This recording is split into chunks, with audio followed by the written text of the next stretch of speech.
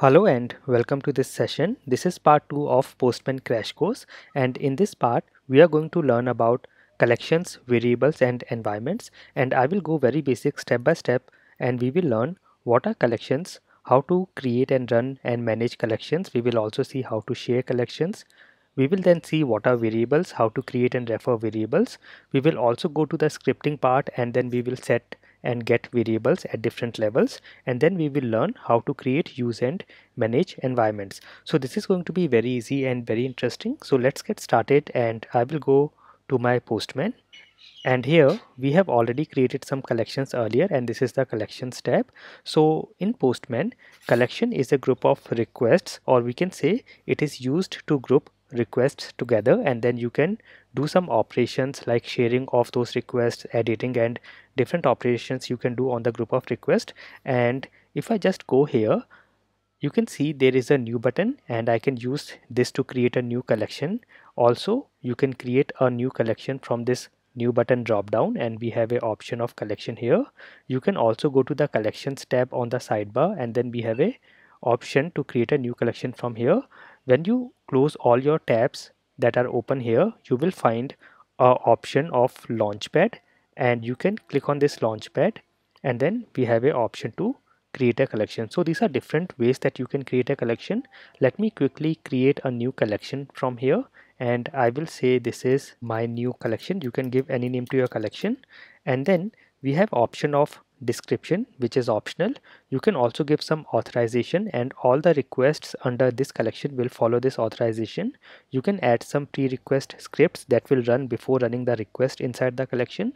We can have some test script that will run after we have got a response. We will learn about scripts in a different session, and then we have variables where we can create the variables for this collection.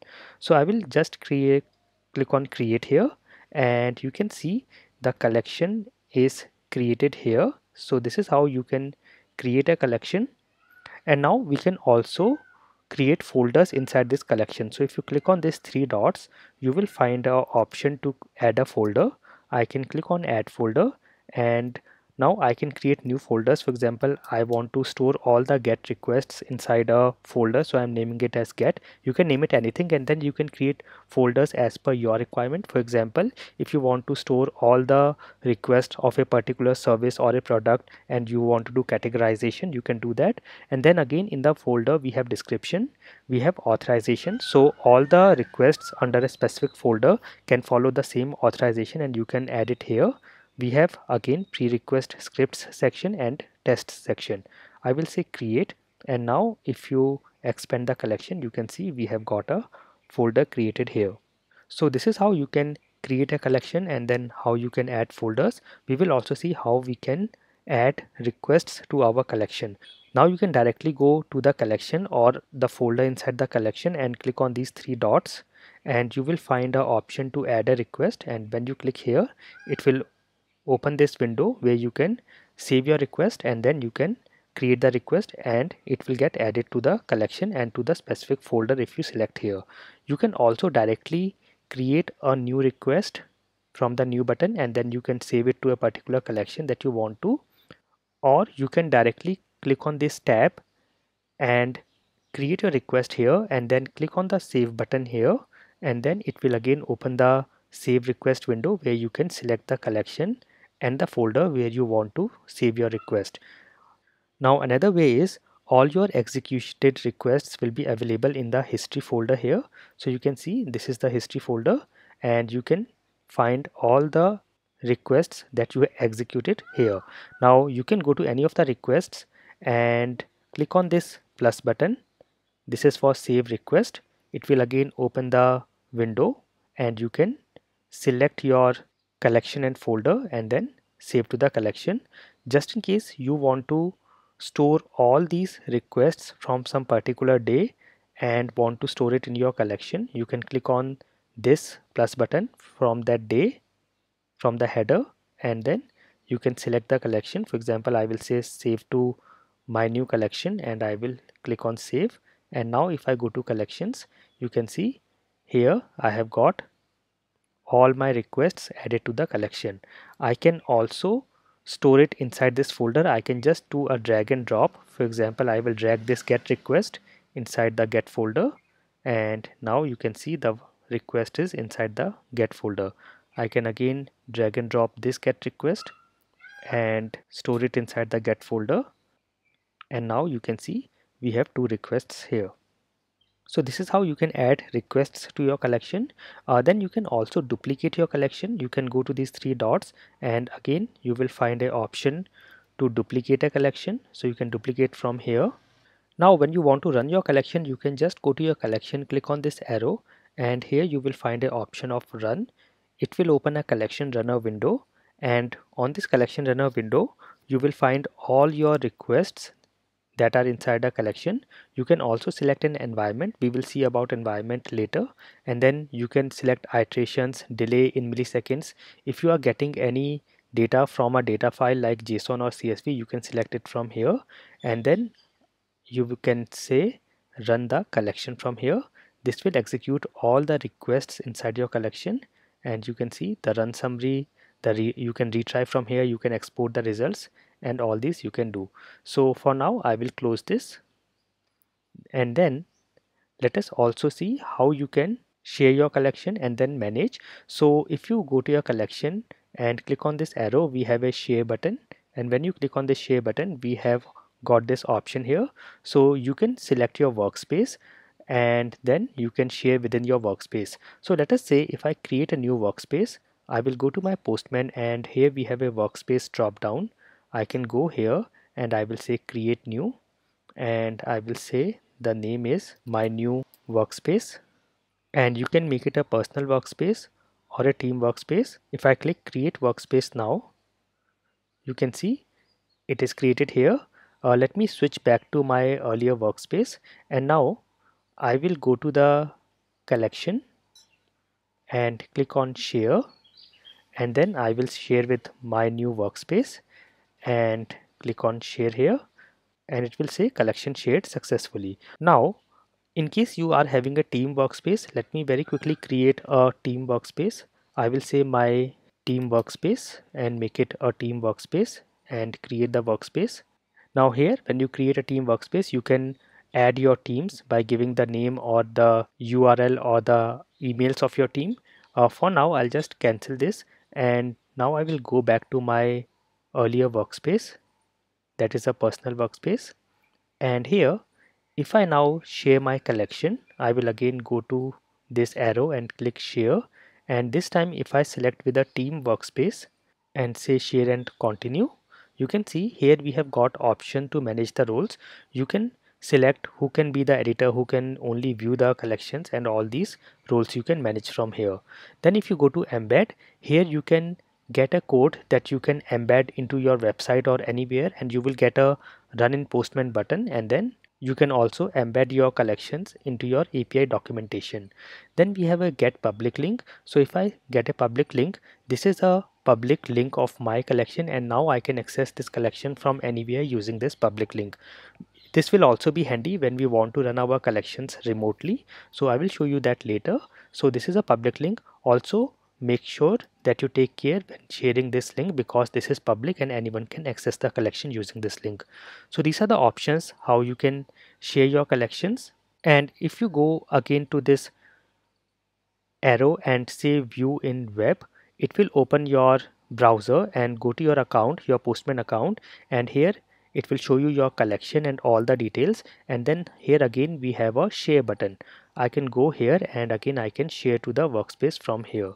If you want to share outside Postman, then you can click on these three dots, and here we have a option to export the collection. So you can see we have an option of export. If you click here, it can be exported as a JSON file, and then you can share your collections outside the Postman as well.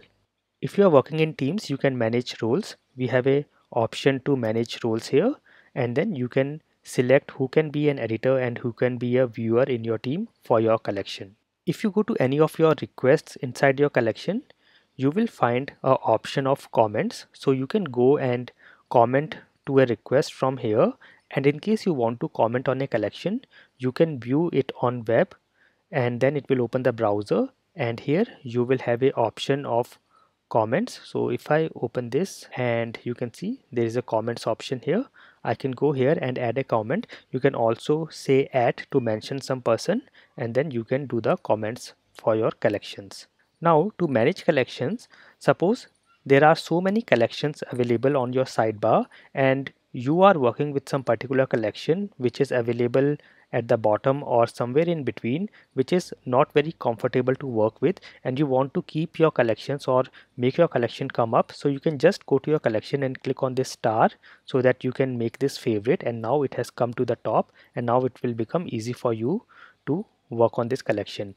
We also have an option of filter here, and you can just filter your collections by typing anything and it will show you the matching collections here.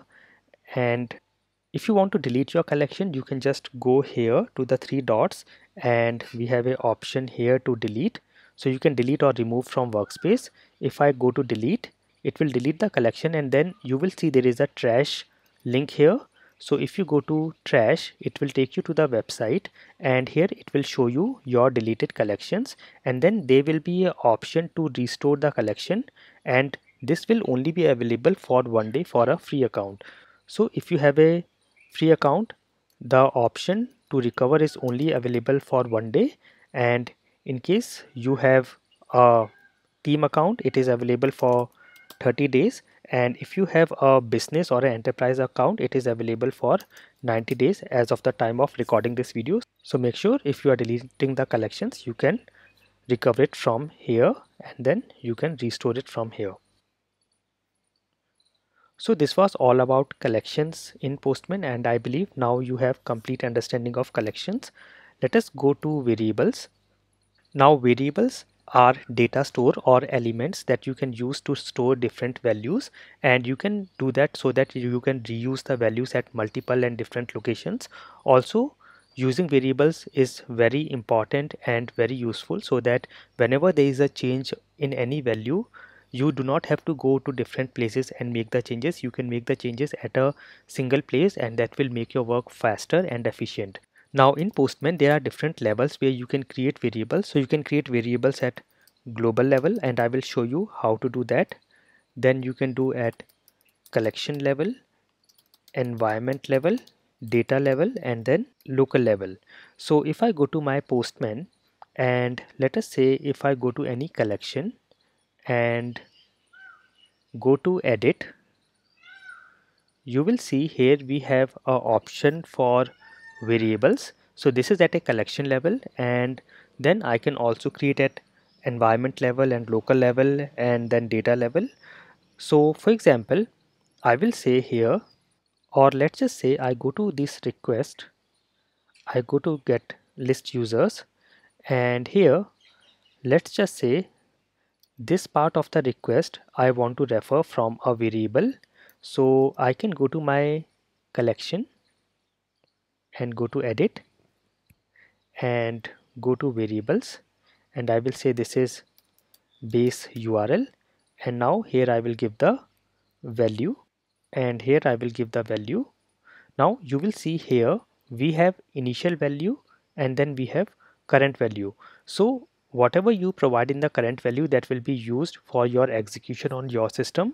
And the reason we have these two sections or these two columns is because sometimes we are using some secret or information or something that we do not want to share with our team.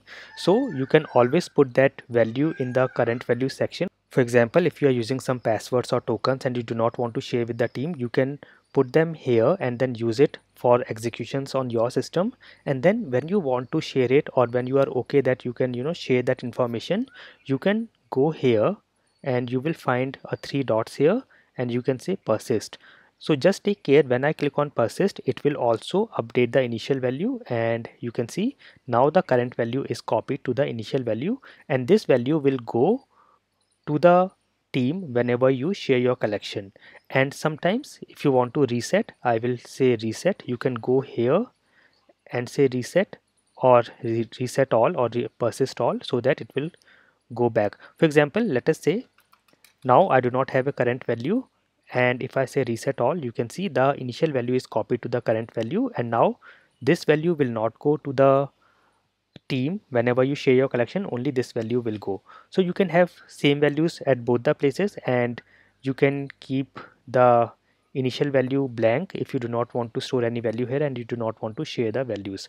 So I will click on update, and now if I have to refer the variable here, I can just say double curly brackets and I will give the variable name, and now you can see it is being referred. Also, if I hover over this, it shows me it is coming from the collection variable.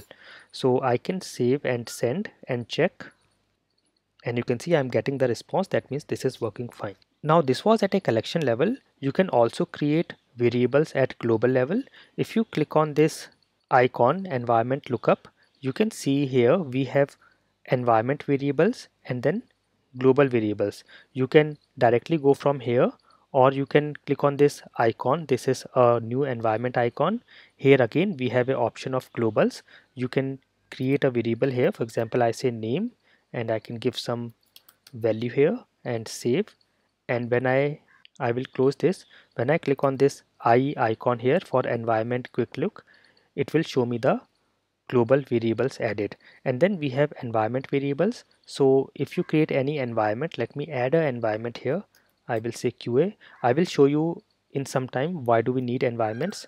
And if I give some value here and say add, and I will close this. Now you can see if I select an environment, so if I click on this icon without selecting an environment, you can see I am not getting any values or variables of the environment. For that I will have to select the environment from here. I will select the QA environment, and now when I click on this icon, I am getting the variables of that environment. So you can create at an environment level, then at a data level as well. So what do we mean by data level? Whenever you run your collections, so if I click on run, we have a option to select a data file. So here you can select a data file, and any variables that are coming from a data file are called data variables. So these are at the data level. Then we have local level, and local level means if you create any variable in the scripts. For example, we have pre-request scripts and test scripts. If I create any variable here, and the syntax is, I will show you this later. Syntax is pm.variables dot set, and I can set a variable. For example, I can say name is Albert. So this variable name Albert is set at a local level, which is local to this particular request and this particular script, and the scope is only within this, the execution of this script, and these are called as local variables. Now whenever you refer the variables, like I have referred a variable here, it is referred as per the priority or the precedence in case we have the same variable name at different locations. For example, if you have the same variable name base URL at a collection level and then at a global level, then the value from the collection level will be referred. And let me also show you the precedence, or I can say priority. So we have local at the top, then we have data, then we have environment, then we have collection, and then we have global. So for example, if you have the same variable name at a collection level and the same variable name at a global level, when you refer the variable, the value from the collection level will get referred. Similarly, if you have at a local level the same name, then it will be referred from the local level. So this is the precedence or the priority. And you can refer variables at all these places. You can refer in a request or script or collection or environment. So these are the places where you can refer the variables. So we have seen how to create and refer variables. Let us see how we can get and set variables from scripts. Now in Postman, you can see we can create script. We have a pre-request script section, and then we have a test script section, and these are available at different locations. If I go to a collection and go to edit, you can find we have this pre-request script section here and test script section here. Also, if you have a folder inside your collection, let me quickly create a new folder. I will say add folder and give it some name, say create. And if I go to this folder and go to edit, again you can see these two sections here. So for now I am just going to delete this folder, And here, whatever you add in the pre-request script will get executed before running the request, and whatever you add in the tests will get executed after you have run your request and after you have got the response. We also have these snippets here, like this snippet I added earlier when I clicked on status code is 200, this particular snippet. So you can add your tests here. Now in Postman you can create scripts in JavaScript. For example, I can say here console.log, and if you want to change the font you can go to settings from here and go to settings, and here in the user interface you can change the font from here. So I can say console.log, and if I want to print anything I can say hello world, and now I can run this. So this will get printed, and to check I can go to the console, Postman console. You can go to view and go to show Postman console, or in the status bar we have a icon here to show the Postman console, and this is the console. And I will clear all the earlier logs, and I will also split my screen so that you can see both the windows, Postman and Postman console. If I now send this request, you can see it is printing hello world. So this is how you can use scripts, and all this is JavaScript here. In case you are completely new to JavaScript, you can go to my website, that is automationstepbystep.com, and here under the programming section you will find a tutorial on JavaScript. So you can go here. This will take you to a YouTube playlist and you can learn JavaScript from here. So here now, for variables, for getting and setting variables, we have different levels. So we can do at a collection level, we can do at global level, or we can get or set collections at environment level, or also at local level. So if you have to set a variable at a collection level, you will say PM. PM is an acronym for Postman, and then I will say collection variables. I can say dot set, and then the variable name. For example, I will say name is the variable name, and the value I will say I'll give some value here, and save and send. And if I now go to my collection and go to edit and go to variables, you can see it has set this variable name here. Delete this one, and in case I run it with a different name, then it will just update the same variable. If I do send now, and if I go to my collection and check, you can see the same variable is now updated with a different value. If I have to get a variable from collection level, I can do the same thing. This will be the same, and then I will say get, and I just have to give the name of the variable. Now here I can either store it into a variable. I will say, let us say name equals this, and here you can also use where is the modern way of defining variables in JavaScript, and I will also give semicolon here, and then I can say console.log, and I will say here I can just say name, or I can also append something here. I will say value of name is, and I will give a plus for concatenation, and I will save and run. And if I go to the console log, you can see here, let me clear this and I will show you now. If I run this, here I am getting value of name is John. So you can do like this to get and set variables at a collection level. Then if you have any variable at a global level, or you want to set a variable at a global level, you can say pm dot globals dot set, and I will say name. So I'm using the same variable name, and I will say the value is Henry, and to get I will say pm dot globals dot get, and I will say name, and I can directly print it using console.log statement. I will say console.log, and this I will put in a brackets like this. So I will save this and I will go to the console, Postman console, clear it, and I will click on send, and you can see it is printing the value here. If I go to my globals now, you can see here a variable is created and the value is Henry. So this was at a global level. If you want to get or set any variables at an environment level, then you can say here pm.environment.set. I will say name is Graham, and to get I will say pm.environment.get and the variable, and I will print it on console. I will say console.log.